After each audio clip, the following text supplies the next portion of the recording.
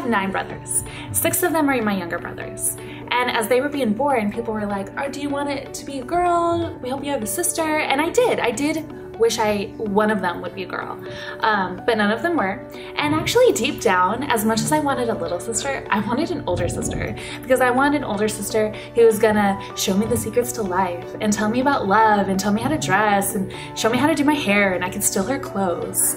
And although that never came true, when I came to hear about the Culture Project and heard what we talk about, I just fell in love with it. And I was like, I can be that older sister that I never had to girls, teaching them about how to love and what it really means to be in a real relationship.